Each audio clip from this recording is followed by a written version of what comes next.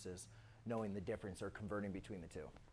So in this equation, we have y times a times log base b of x. And again, I'm just going to show you just a general example. Let's do y equals log base 2 of x.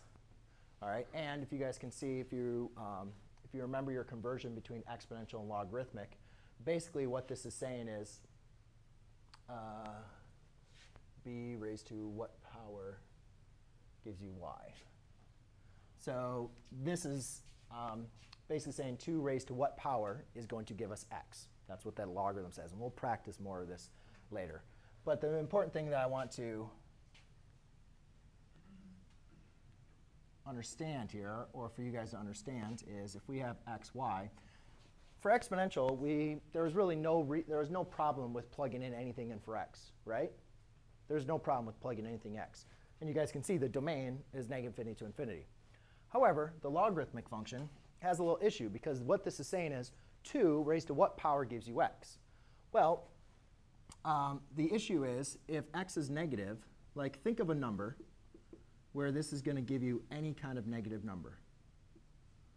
So what the problem is that there is no number that exists where you can take 2, raise it to a power that's going to give you any negative number. Doesn't matter if it's negative 2. Try to think of numbers. You could think of 1. Nope, that gives you positive 2. Think of negative 1. Nope, that gives you 1/2. Right? So it's impossible in our number system to be able to choose a real number x that's going to give you a negative number. Okay? So, I guess I could show you on Desmos. Actually, we'll break out Desmos. So anyways, when you're looking at this, we cannot choose any negative numbers. So we're just going to choose 0, 2, and 4. And I'll explain to you again why I'm choosing these values. So again, when we're looking to identify the table, basically this is saying log base 2 raised to 0. So 2, what this is asking is log base 2, actually let's do it over here.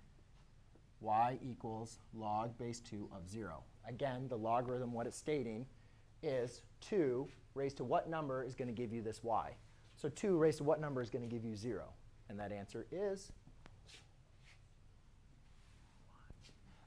2 raised to what number gives you 0? We don't have that. That's undefined. Sorry, that's supposed to be 1.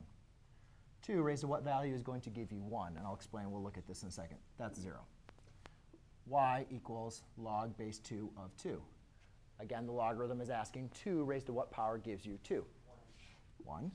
And then last but not least, log base 2 of 4. 2 raised to what power gives you 4? 2. So if we were to graph this, it's impossible, again, if you guys look at that, to have 2 raised to a number to give you 0. Think about that. What could you raise to a power to give you 0? Nothing. I mean, 2 raised to the 0 power is 1. So we're kind of at a loss here. So that's why that's undefined, which you guys will see in a second. So if we go to 1, 0, if we go to 2, 1, 1, 2, 1, and then we go to 4, 2, 1, 2, 3, 4, up 2. And what you'll see is you're going to have a function that's going to look like this. So therefore, our domain is from 0 to infinity, and our range is from negative infinity to infinity. OK? Ooh, 100 grand. I haven't seen those at all.